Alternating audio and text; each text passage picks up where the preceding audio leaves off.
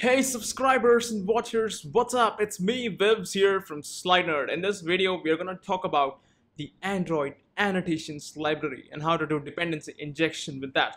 Before we start, there are two things that I would like to point out. One, if you go to Google and if you type slidenerd dependency injection, we have a nice post here that talks about all the dependency injection frameworks in Android at one place. That would include Butterknife, RoboGuys, Android Annotations, and Dagger. So out of that, there is Butterknife and RoboGuys are right here, whereas the other two are straight in your email inbox. In other words, if you subscribe to our email list, you will get an email that looks like this, which includes all the videos, the comparison between all the libraries, the discussion that talks about which is the best and when you should use which one, and not to mention the code for all our samples, which is on GitHub/slidenerd. So be sure to subscribe to our email list to get all these updates. So coming back to the topic at hand, Android Annotations is an open source library that basically lets you worry about what you need to do instead of boilerplate code or code that you write again and again that does the same thing. So you see, annotation processing is a feature of compiler that lets you write a library. Now basically these guys have written a library. You're going to be putting annotations here and there inside your code, and that library or their library is going to read your annotations from say your main activity file and generate appropriate source code files. Now we will see what those source code files are as we go further, but there is no way that you can directly do this to actually work with a library that generates source code in addition to the code that you write. You need to include a plugin called apt. Now here, take a look at this. It says Android Annotations enhances a class by subclassing it and overrides the methods. Now let's take a look at how that can be done. So in your build.gradle file, you'll be adding this apt plugin, which you will see in the example video on slidenerd.com, and everywhere where you need to use your activity or service, you will have a separate class that is being generated with an underscore at the end. For example, if you have a main activity, Android Annotation is going to read your class and it's going to generate main activity underscore, which you need to refer in the manifest, in the intent, everywhere where you're trying to access it. So let's take a look at what are the different annotations that exist in this library and how we can use them. So without using Android Annotations, this code above is what you will have, where you say my list activity extends list activity and you do the regular stuff.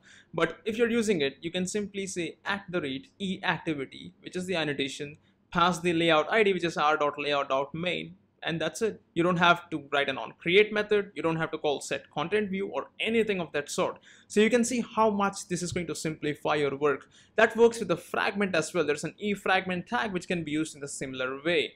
So let's say if you want to start an activity whose name is myActivity.java, then this is how you would write an intent normally. But remember that if myActivity.java uses @EActivity annotation, which we just saw right now, then Android Annotations library will generate a separate file which would be called myActivity_.java. Now that's the file you'll be referring in the manifest. That is also how you will be calling intents. In other words, you have two options. You can go here, say intent is new intent, myActivity_.class, and do the rest of the stuff, or AA provides you a simple method which is invoked by saying myActivity_.intent to call it, and simply say .start over there. Now views can also be injected easily using AA library. Notice this, you simply have an edit text here and you say @view by ID, and if you don't pass anything in the brackets here, then it is going to simply inject r.id.myEditText. Of course, you need to ensure that this ID actually exists in your XML. But otherwise, you can specify the ID explicitly by saying @view by ID, in the brackets say r.id.myTextView, and that's going to be filled. You can also include various types of resources like strings, drawables, colors, dimensions.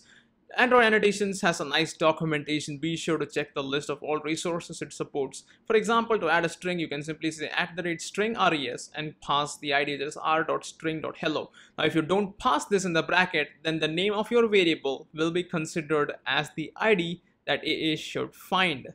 Similarly, if you have a custom application class, which most of you always have, you can add the @EApplication on top of that class, which is not shown here. But the use of doing that would be to go inside your myActivity and refer to the application object directly by saying @app. Imagine this compared to saying get application and then typecasting it to whatever application class you have. The same way, you have two annotations @ebin and @bean. So if you have a class, say person, then in that class person at the top you would write @ebin, and inside your activity or fragment or service you would simply write @bean to inject it. Now remember that the class person or any other simple plain Java class should have a constructor that takes either no arguments or a context as a parameter. So this is what it would look like. You have main activity, or sorry, you have my activity, and inside that you have my bean, where I have simply said @bean. I can also have an interface like shape, where subclasses are rectangle and square, and I can write the name of the implementation that should be used when my interface is being referenced over here. Again, you have this @extra annotation that lets you pass extras between two activities when you're using intents. The example of this is covered on the video on slidenerd.com. Be sure to check it out. There is fragment injection as well, where you can say @fragment by ID or @fragment by tag. Now remember one thing very well, it does not create fragments for you, it only refers to an existing fragment, which means you need to have that fragment object either in XML or in Java code somewhere. Same way, you have fragment argument injection. If you remember very well, you can pass arguments to fragments, and that can be referred by @fragment arg, which is very similar to your extra. System services like notification manager, sensor manager can be easily referenced by using @system service. You don't have to write one line more than that, which would be saying context or typecasting it. So once all the views are initialized, if you want to do something like access them, then take a look at this after views annotation. You simply make a method, call it whatever you want, give it an annotation that says @after views, which means this method call is going to be triggered only once your text view is ready, where you can simply say text view.setText. The same way, there is @after inject, which is to be triggered when the injection is complete. For example, if you have a class, say my class, now you're specifying that your my class is basically an ebean by using @ebean annotation. Now inside this class, you want some other object of type my other class. You can inject that by simply saying @bean here. Now inside the constructor of my class, your dependency variable is going to be null. If you want to have a valid value, then write a method, give it @after inject annotation, so that this method is triggered once your dependency object has some value in it, and then try to access that value within this method and do something with it. Now AA library has annotations for almost every type of callback that you guys normally use in your day-to-day apps. For example, if you want the button click, you don't need to use the onClick attribute or the onView.onClick listener anymore. You can just make a method, say void my button was clicked, and ensure that it has @click annotation with the ID of the button. So whenever that button is clicked, this method is called directly. Now remember, this shouldn't be private. It should have the default access or default scope, because AA will generate the same class as your main activity with an underscore inside the same package as yours, and that's going to try to access this method from there. Other than that, there's of course this second way of writing it, where if you don't specify the ID, then the name of the method will be taken as the ID of the button. And there's of course another way to write it, where you can pass the view object and do something with it as well. Now the best part which I like about this library is how you can get rid of async tasks completely. Make a method, say some background work, pass it whatever you want, set whatever parameters you want, just write this annotation @background, and that will execute in the background thread. Think about it.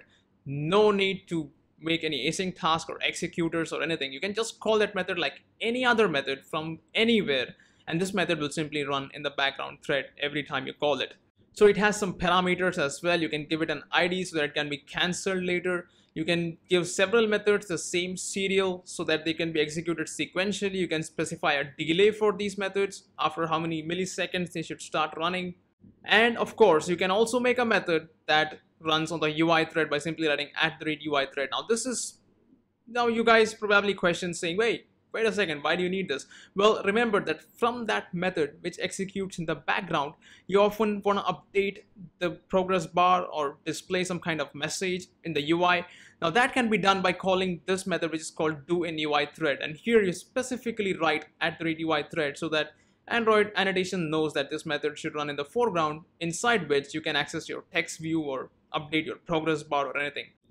Now, instead of writing those ugly XML style statements, you can further customize your activity by simply adding these annotations like @notitle, @fullscreen, @custom title, where you set it. Again, I'm not sure if these are gonna work on App Compat and Marshmallow Android, which is the latest at the time of shooting this video. But if you guys do find some issues, let me know about it in the comments below. Other than that, there is shared preference annotations. You can have your interface here where you specify the default values for a shared preference, the type, which is defined as simply a variable, and there are methods like name, age, notice that. And there's of course @sharedpref annotation at the top. Now this interface myprefs can be used directly inside your activity by saying myprefs underscore, and myprefs, remember that AA puts an underscore for any special type of class that you construct. And there's of course @pref annotation here at the top. Now you can edit them by saying myprefs.name.put, say john.edit.name.put.age, and as you can see, it's pretty simple and you can clear everything by calling clear over here. Imagine shared preferences could be so simple without writing preference manager blah blah blah. You can also check if a value exists by saying myprefs.name.exists, find that here, check whether you can get it, or you can also say provide me a default value if you don't find the value by using this get or method here. Remember how much we hate that method on create options menu where you write a lot of stuff inside. You can completely get rid of it by saying @options menu, pass the ID here, and that's it. You don't have to write that method anymore. Again, when one of the items in the options menu is clicked, let's say an item with an ID r.id.menu share is clicked, you can have this method triggered, which is my method, which will be directly called if you use this annotation over here.